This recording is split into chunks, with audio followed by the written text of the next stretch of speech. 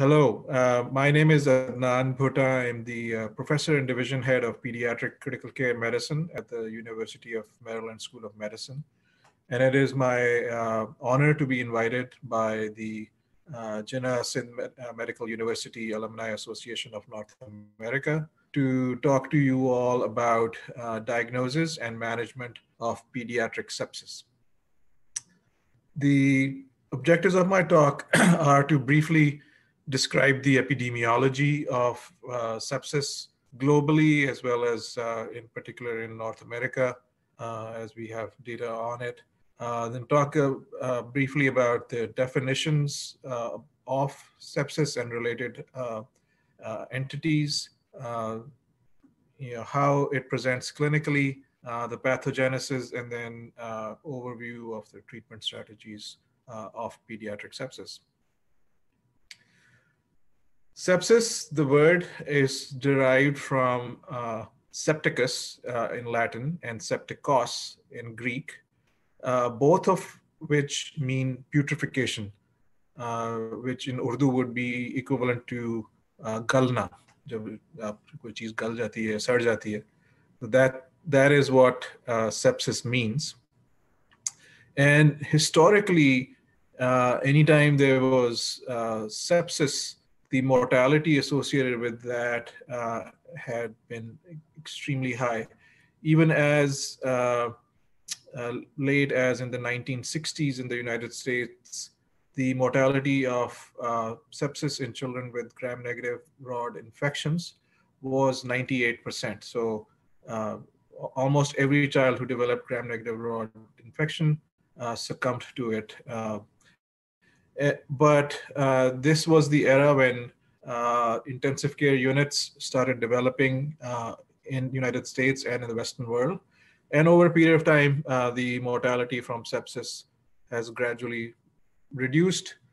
Globally, the mortality from sepsis is still much higher than other forms of mechanisms of death. So this is a graph taken from the Global Burden of Diseases article published in The Lancet 2 years ago. What it shows you is that mortality related to sepsis and infections is still much higher than sepsis-related illnesses secondary to injuries and other non-communicable diseases. The peak period of mortality in sepsis is in the early neonatal time period, as well as in the early neonatal and late neonatal time period. And then it gradually declines over the next years and decades until there's another little upswing late in our lives as sepsis starts to take a toll again on mortality numbers. Globally, as you can imagine, sepsis is much more likely to be prevalent in lower and middle income countries. So the darker blue colors are countries where there's a much higher incidence of sepsis. So in most of Africa, South Asia, Southeast Asia, as well as to some degree Latin America, have much higher incidence of sepsis compared to Europe and North America. Similarly, the estimated deaths due to sepsis are again much higher in Africa, South and Southeast Asia, as well as Latin America. If you look at these maps, there's probably a significant amount of overlay between sepsis and mortality from sepsis with global poverty. So areas and countries where there is higher incidence of sepsis happen to be the same countries and regions where there is more poverty. It probably speaks to lack of facilities, lack of good emergency care, as well as possibly a lack of intensive care unit infrastructures. all of which are likely contributors to increased mortality from this mechanism. In the United States, again, the highest incidence of sepsis per 1,000 population is in children less than 1 year of age. The incidence is thought to be around 5 per 1,000 population, with a national estimate of cases every year of more than 20,000. And the case fatality rate, even nowadays, is around 10%. As children grow older, the incidence goes down, and the number of and the case fatality also slightly decreases. So sepsis again remains one of the leading causes of mortality, not just in low and middle income countries, but it also in the more developed economies, such as in the United States. The number of admissions to the pediatric ICU secondary to severe sepsis and septic shock constitute almost 25% of all admissions, at least in the United States. So, and if you look and study carefully, more than 80% of all admissions to the pediatric ICU in the United States have evidence for what is called systemic inflammatory response syndrome, or SIRS. There's been a series of studies that have taken place in the United States, which have shown that there has been a steady increase in the number of patients admitted with severe sepsis between 1995 and 2005. So in 1995, the incidence of severe sepsis admissions in the United States was thought to be around almost close to 10, or a little less than 10,000. And by 2005, this incidence had almost doubled. And so you can see the prevalence went up from 0.56 to 0.89. There are probably many factors that have led to this increase in sepsis. One is likely due to increased recognition of children getting admitted early with sepsis, rather than hopefully rather than dying at home or dying in the emergency room. There is also likely, at least in the United States, an increasing number of patients who have chronic medical illnesses, such as congenital heart disease or illnesses related to premature birth. And those children, though they may survive their initial prematurity or congenital heart disease, are certainly prone to developing infections because of secondary immunocompromise or their medications that they may be on. So there is certainly a component of those patients presenting repeatedly to for hospitalizations. So I just wanted to go over a case with you that you may have seen similar cases in your clinical experience over the last few years. This vignette has a patient who is 6 weeks old, previously healthy, presents to the emergency room with a 3-day history of nasal congestion, cough, and decreased appetite. The patient's parents report a subjective fever for 2 days, decreased urine output for 24 hours, and increased lethargy and inability to feed since the morning of presentation. When you examine the patient's heart rate is 200 per minute. Respiratory rate is 80 breaths per minute. Patient is febrile up to 39 degrees, and the blood pressure is 54/33. Patient has significantly increased work of breathing. The pulses are weak to palpation, and the capillary refill is 5 seconds. The suspected diagnosis is, drum roll, severe sepsis. And so I wanted to go over some fundamental definitions that will be useful for you to remember because there is a certain degree of overlap in some of these definitions, but they all carry different meaning. So the first definition that you should be uh, uh, accustomed to is a phenomena called systemic inflammatory response syndrome. The systemic inflammatory response syndrome can occur due to a variety of severe clinical insults. So it can certainly happen in children who have an infection, bacterial infections, viral infections. Nowadays, everybody's talking about COVID. Systemic inflammatory response syndrome can certainly happen secondary to COVID as well. But it can also happen due to other systemic insults, such as children who suffer trauma, children who may suffer from burn injuries, uh, children who may suffer from uh, uh,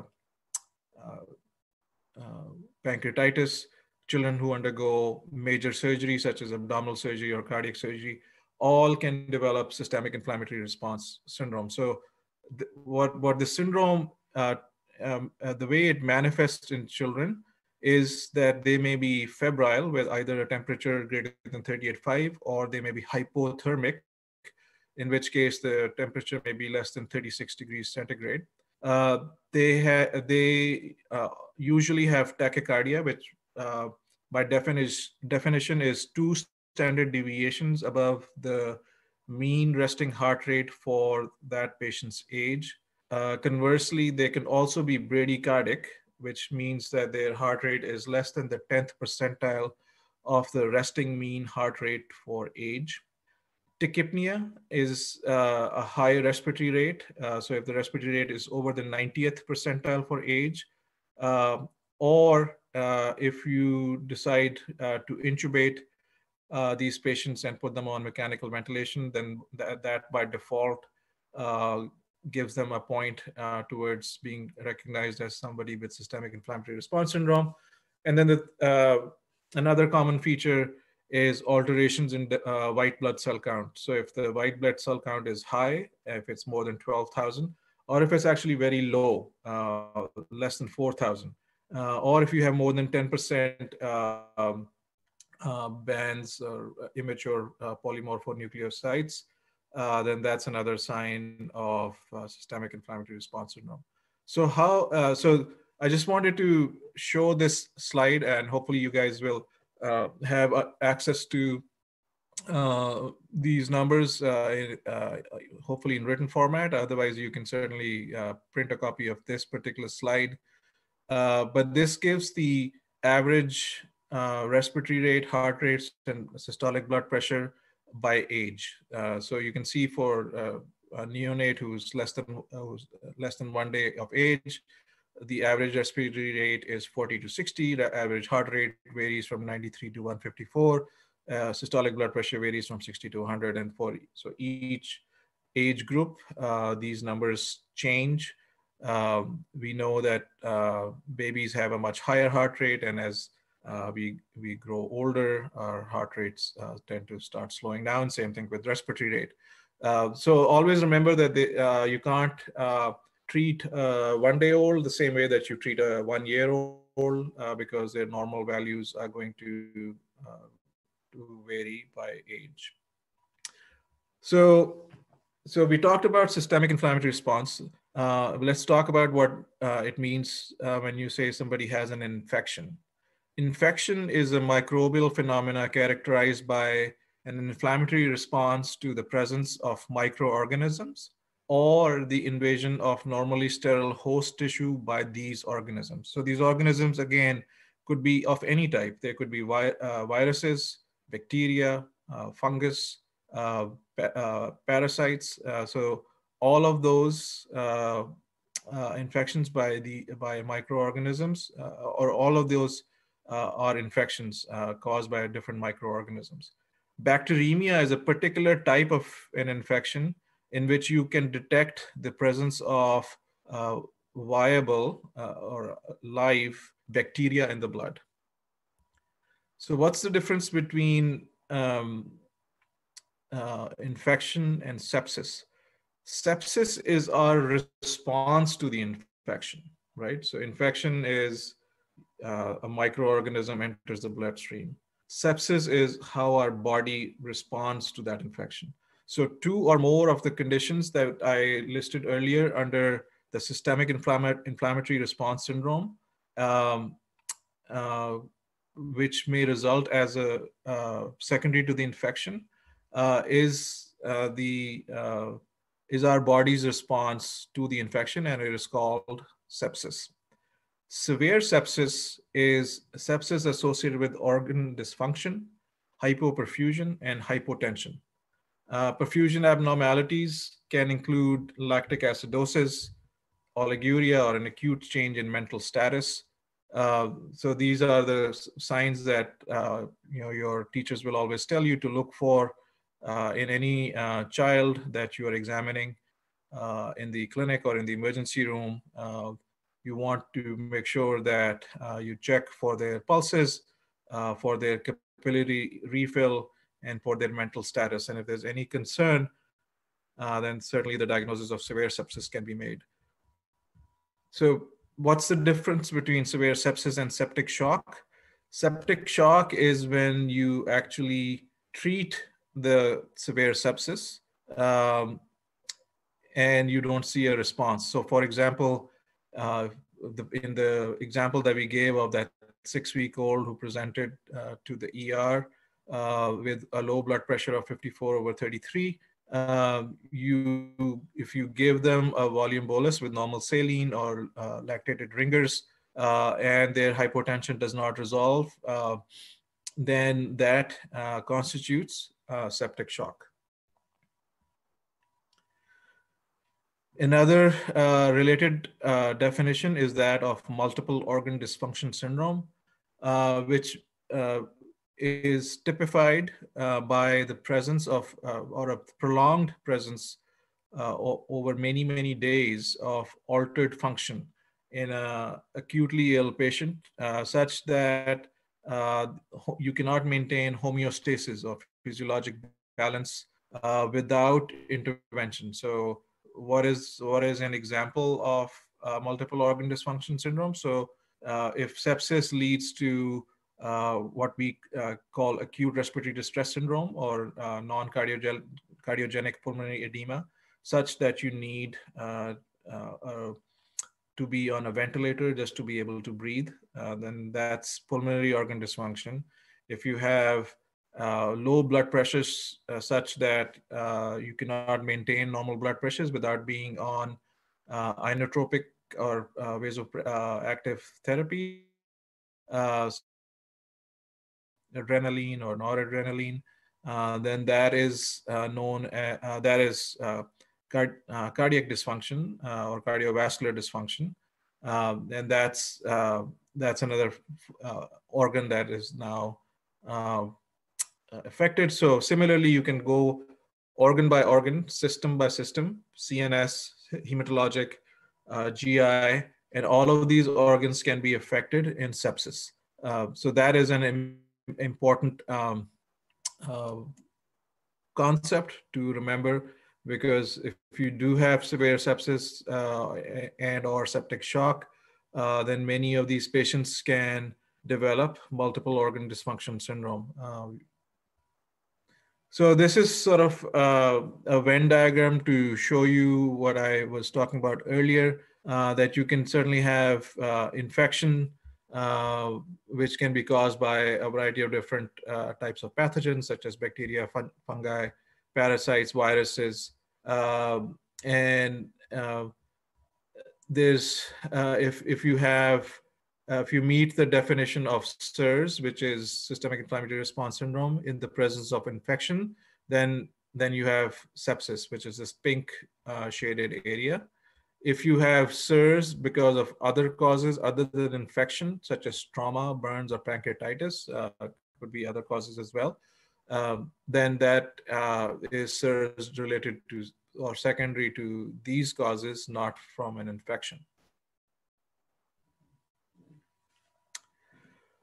So the common bacteria that are associated with sepsis that we usually think about are meningococcus or Neisseria meningitis, Staphylococcus aureus, which can be either resistant to methicillin or sensitive to methicillin, Streptococcus pneumoniae, although the incidence has gone down, at least in the most of the high-income countries, because of the ready availability of pneumococcal vaccine.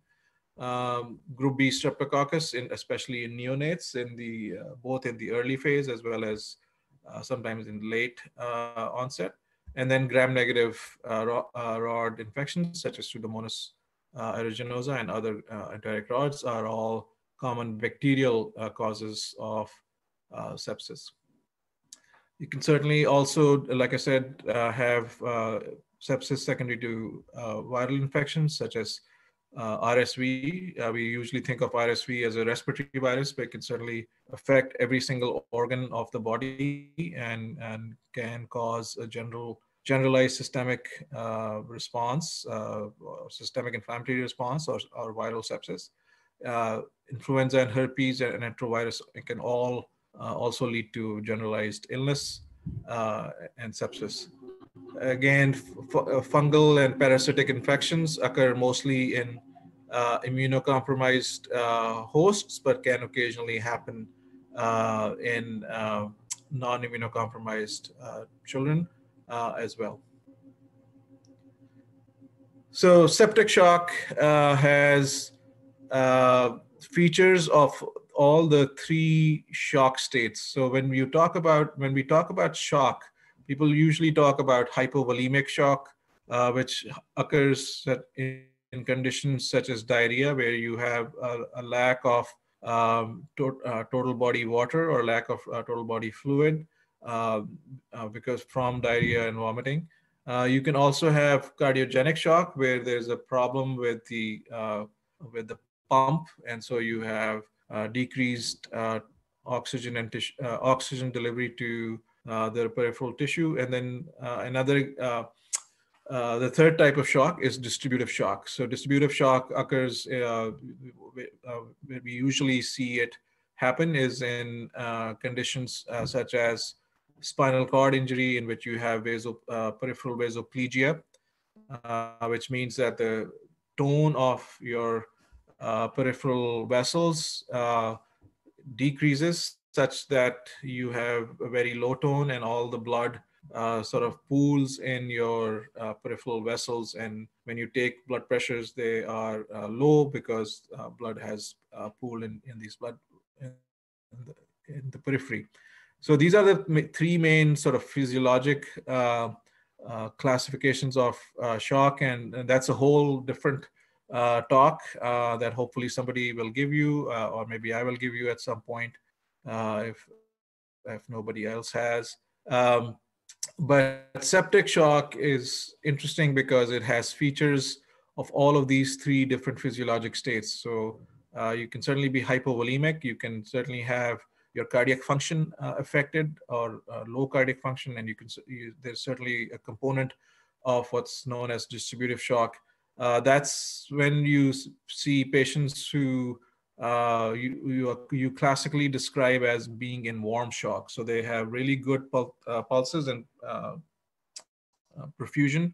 When you check for their cap refill, it'll be brisk. But when you check their heart rate, it may be very, very high. When you check a blood pressure, it may be quite low. That's a condition known as warm shock. That is in contrast to what we call cold shock, which is the more classic form of shock that we think of, in which you have cold, clammy skin because of peripheral vasoconstriction in association with, and you have other organ dysfunction in association with high heart rates and high respiratory rates and possibly low blood pressures. And that's usually more associated with either hypovolemia or cardiogenic shock. And that's the more classic cold shock. Most children with septic shock may go through a phase early in their shock state where they may be in warm shock, but then they quickly sort of progress into the more classic cold shock. Most patients who present with septic shock have some respiratory abnormalities. They may have just tachypnea as the initial manifestation, but they can also have significant amount of respiratory distress, and like I mentioned earlier, can certainly have um, uh, non-cardiogenic pulmonary edema or ARDS, which is acute respiratory distress syndrome. But in addition to the respiratory abnormalities, like I mentioned before, you essentially can have a dysfunction of any and all organs of the body. The pathogenesis of sepsis depends on three factors. The virulence of the microbe that you're dealing with, the response of the host, or if you're the person who's getting infected, your response, and then the inflammatory cascade that is inducted by the interaction of the microbe with the host.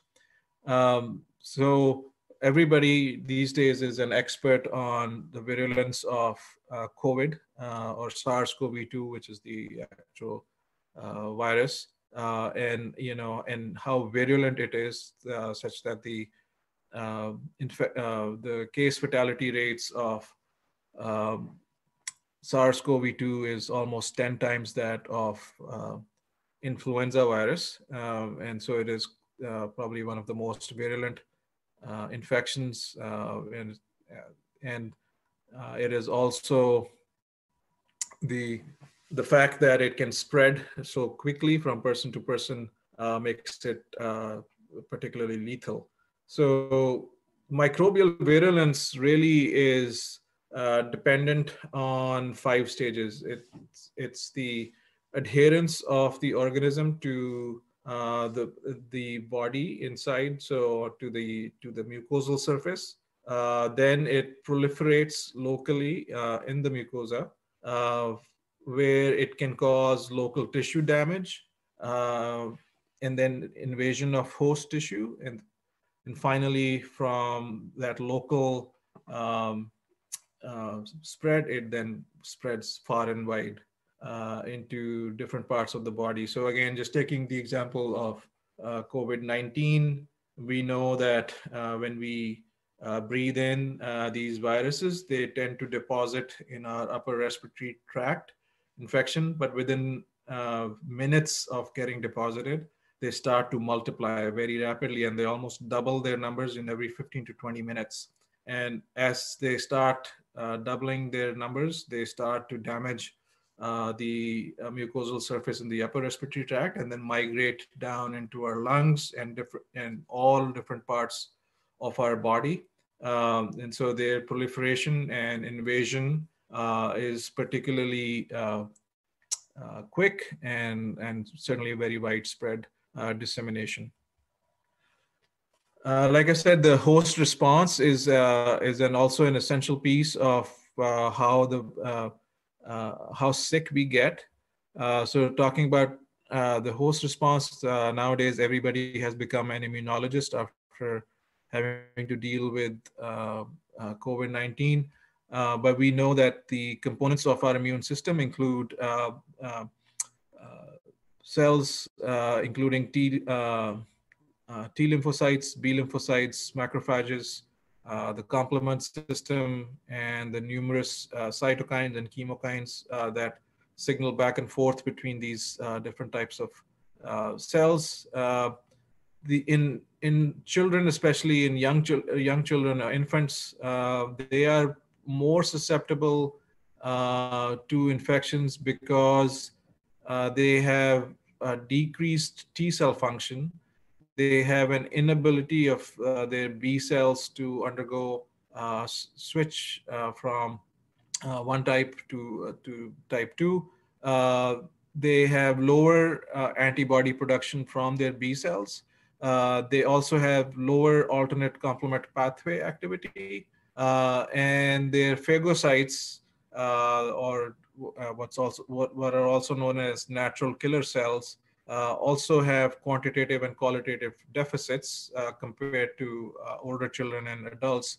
So by definition, babies are relatively immunocompromised compared to older children and adults. And so that makes them more susceptible to infections. That's why babies get more viral infections and have higher rates of mortality associated with sepsis.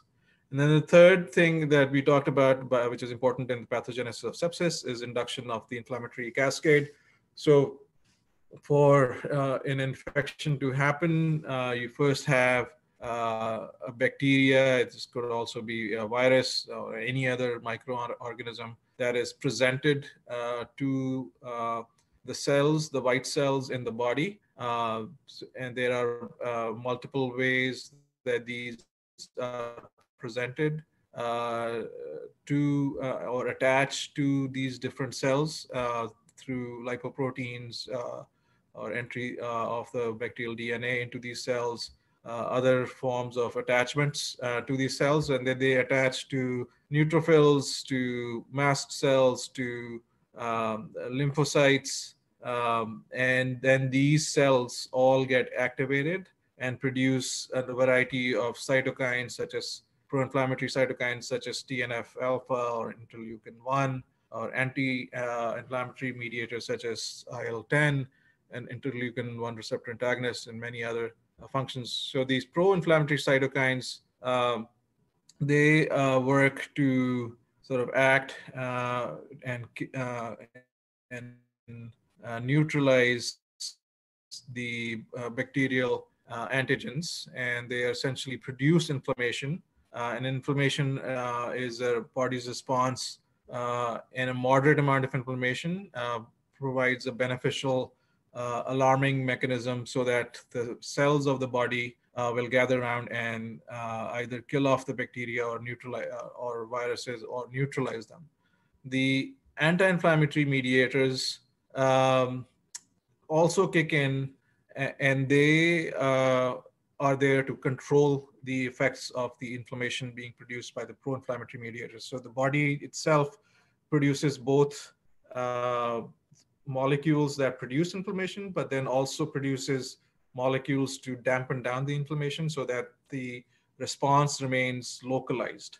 And the benefit is that you have, we see millions and millions of bacteria and other or microorganisms in our system every day, and not and we don't get sick every day or every second of our day, because the inflammatory response is contained to wherever the bacteria or pathogens are. However, if there is too much of the pro-inflammatory response, that can lead to serious deleterious effects such as organ dysfunction and all the signs of sepsis that we talked about earlier. Similarly, if there is too much anti-inflammatory response, then that can lead to patients becoming susceptible to nosocomial infections. So that means that their immune levels go down, or white cell lymphocytes and neutrophil levels all go down, and the body just then becomes more likely to develop infections from uh, uh, funguses or other organisms that cause hospital-acquired infections. And interesting ways, sort of how these microorganism inflammation works is all these cells that respond to inflammation travel to the site of inflammation uh, by in the bloodstream, and in the blood they eventually start sticking to the endothelial lining. So the blood vessels, as you know, the wall is made of endothelium.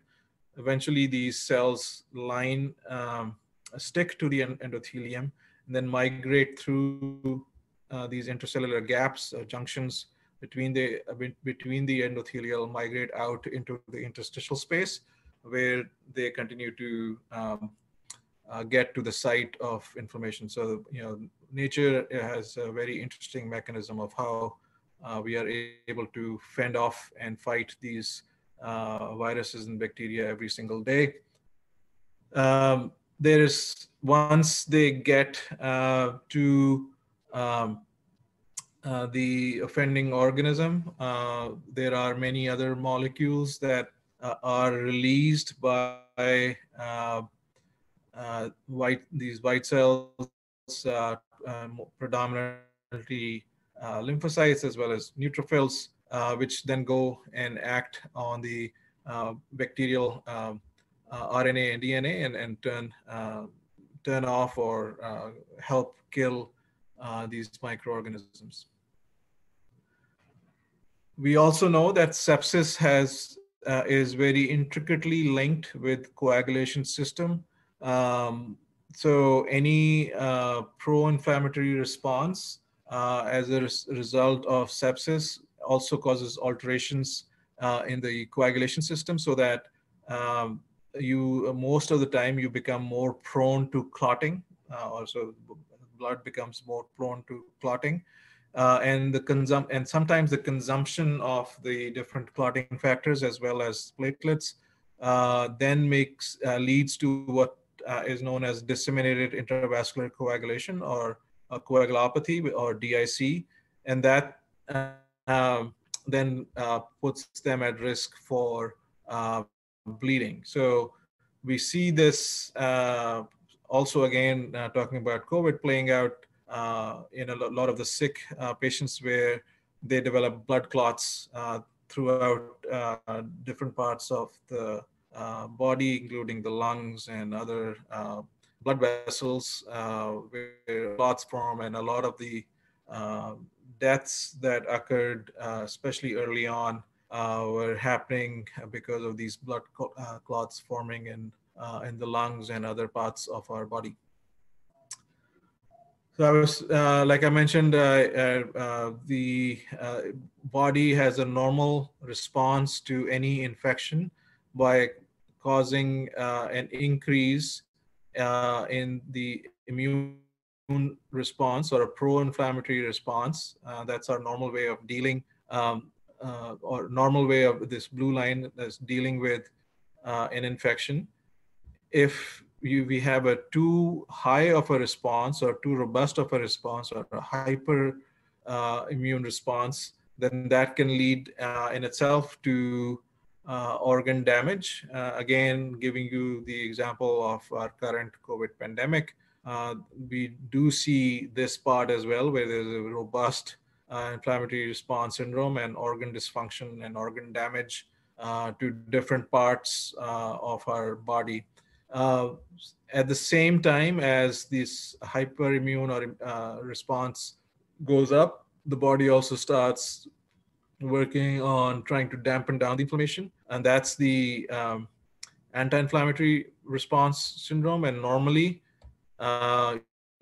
you have this curve where you initially have a pro-inflammatory response, and then over the course of 2 or 3 days, the anti-inflammatory molecules become more predominant till about a week, and then they slowly get back to baseline, and that's when you recover. If you have an exaggerated uh, anti-inflammatory response syndrome, then that by itself can lead to, like I said, nosocomial infections and lead to death, or at least prolonged organ dysfunction.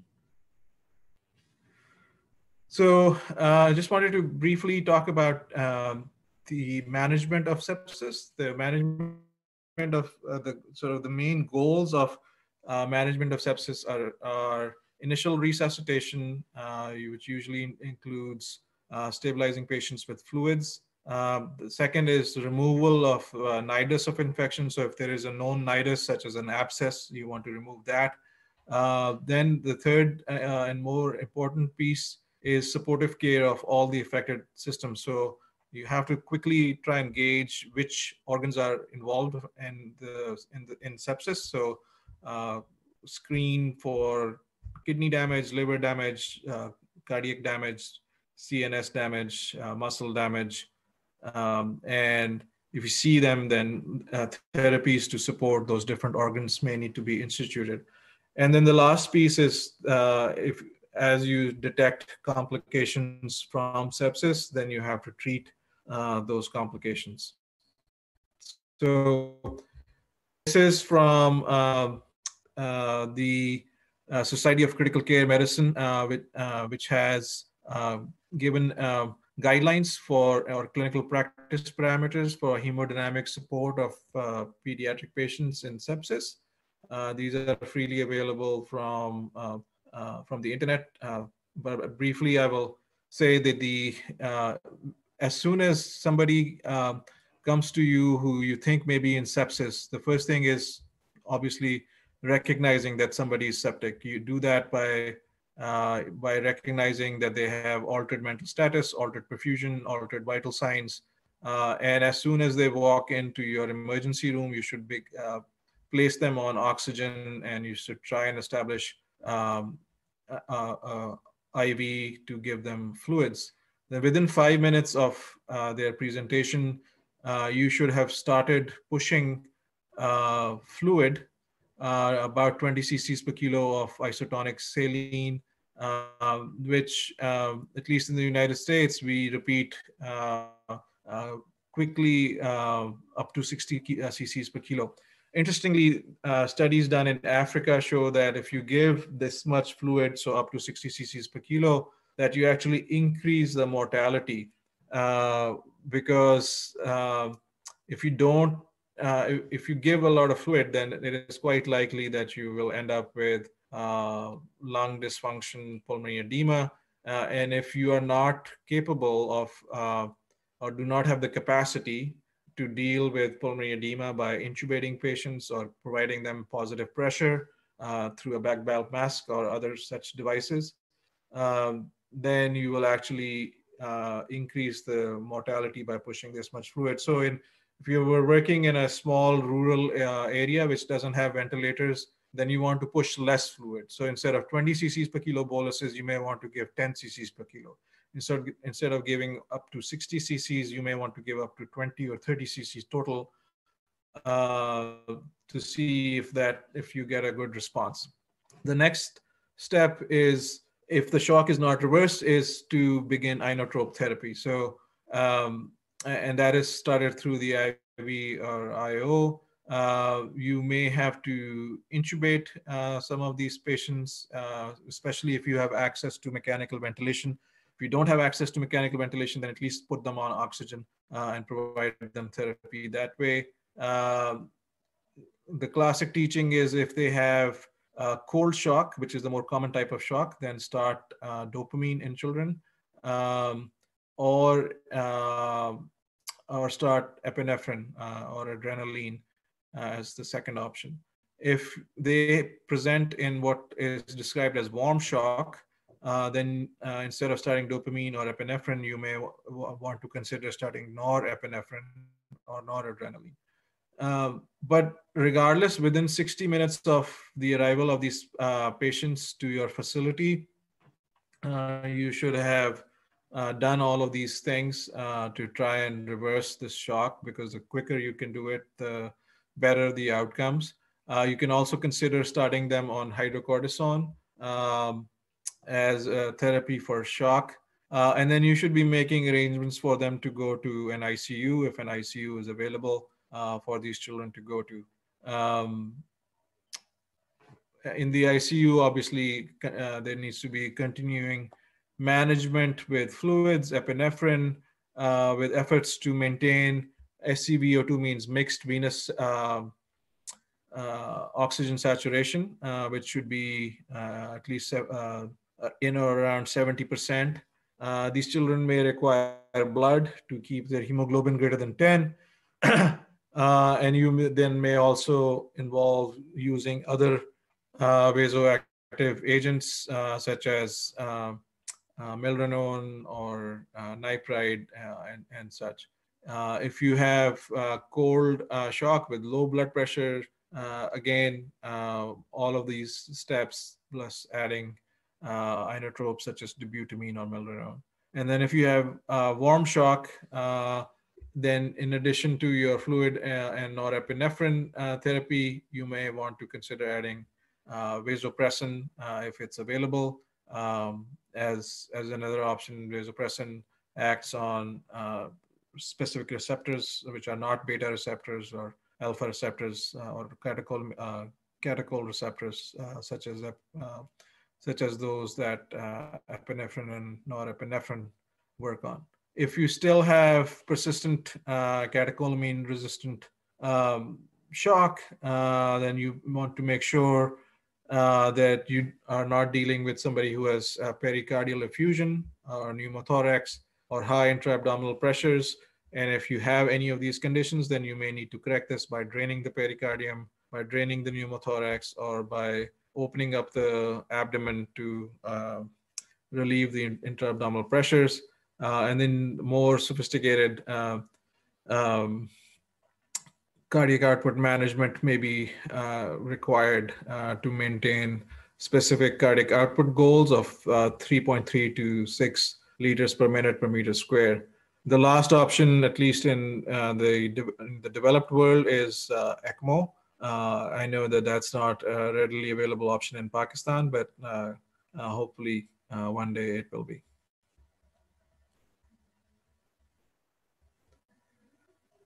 In neonates, in addition to the other things that we just talked about, these neonates can certainly have congenital heart disease mimicking sepsis. And so it is important in these children to consider adding prostaglandin because they may have ductal dependent lesions, either ductal dependent pulmonary artery circulation or ductal dependent systemic circulation. And so just remember to always, in neonates, always add or at least think of prostaglandins as potential therapy. Again, in neonates, there are other modes of cardiac monitoring, such as doing ultrasounds to assess SVC flow or to measure cardiac index or cardiac output. And again, in neonates, they also use hydrocortisone, but you can also consider using thyroid hormone supplementation for children presenting in shock. The next important piece is initiation of antibiotics. So as quickly as you can, but most studies show that if you give the antibiotics within 1 hour of identification of severe sepsis, then you have better outcomes. Certainly, if you delay antibiotic administration beyond 3 hours after presentation, that is an independent risk factor for mortality.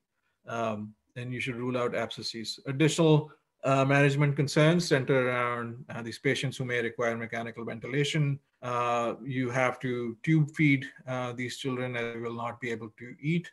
And if you're not able to tube feed you, then you may have to arrange for total parenteral nutrition.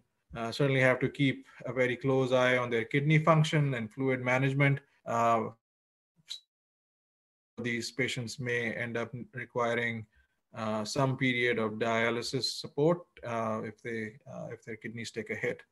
Glucose control is also essential. They can develop hyperglycemia, and hyperglycemia also is an independent factor for mortality in children and adults, and therefore controlling glucose levels to normal levels, close to normal levels, is also important. Similarly, we talked about transfusion for keeping hemoglobin levels at a certain level, especially if the cardiac output is diminished, but they may also require other blood component therapies such as platelets or fresh frozen plasma if they are having bleeding complications. Other therapies that are commonly used are listed here. Steroids, certainly we use a lot of them. The other therapies that I have listed here are much less commonly used, except for maybe IVIG or intravenous immunoglobulin, which is used mostly when we are thinking of neonates or children who may have syndromes such as Kawasaki disease or other such entities where you give IVIG. The complications associated with sepsis include, like I said earlier, multi-organ failure or multi-organ dysfunction syndrome. There are other more specific types of complications such as thrombocytopenia associated multi-organ dysfunction. And then there is also a multi-organ dysfunction, which includes syndromes such as HLH and MAS. Both of these again have gained increased notoriety or attention with COVID, as both children and adults with COVID are thought to have HLH or MAS, at least the ones that have severe COVID disease. So future of sepsis research is moving towards trying to assess the risk for sepsis in patients who present early, so that if we can identify those who are at a higher risk for disease, then we can treat them quicker and try and hit them harder with various therapies. So that's where in the next few years, hopefully there'll be a lot of progress. But I just, in the end, wanted to just thank the Jinnah Sindh Medical University Alumni Association of North America for giving me the opportunity to talk to you. And thank you very much. If you have any questions, this is my email. Feel free to send me an email. I'll be more than happy to correspond or talk to you if you want. So thank you very much.